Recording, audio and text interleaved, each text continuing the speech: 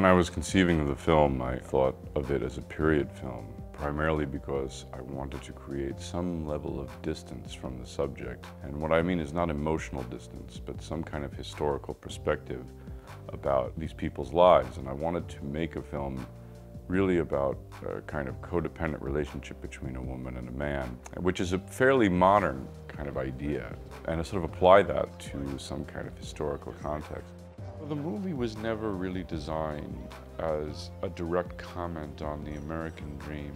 And I know that seems ridiculous given the title of the film. The subject of the American dream, the immigrant experience, was all a kind of excuse to pursue a movie about this woman and her relationship with this man, the slave and her master. Do you have a place to stay? No. Do you know somewhere? Yeah, I know a place. If you'd like, I can take you there. Yes?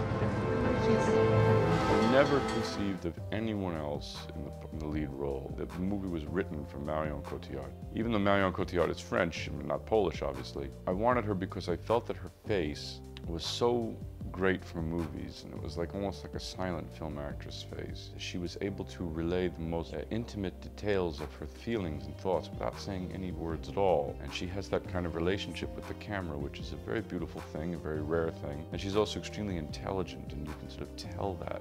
I had constructed the film around her. I saw someone who was amazing looking. And I'm not just talking about beautiful, I'm talking about intelligent, and someone who could radiate also a survival instinct, some degree of will, without having to verbalize it.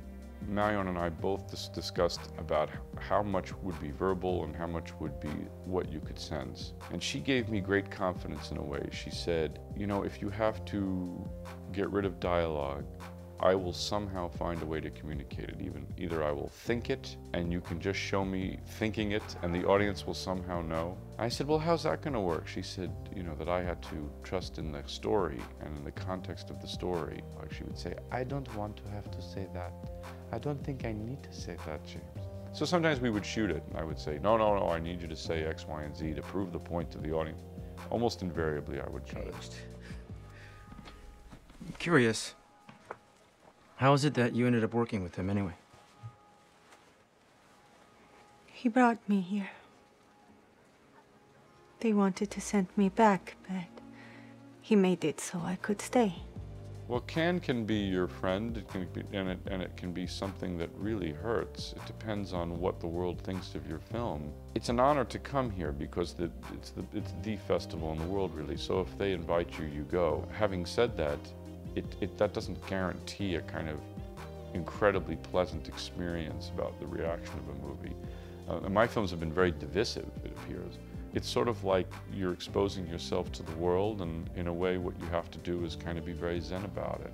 This can help or hurt the film. Only time will tell.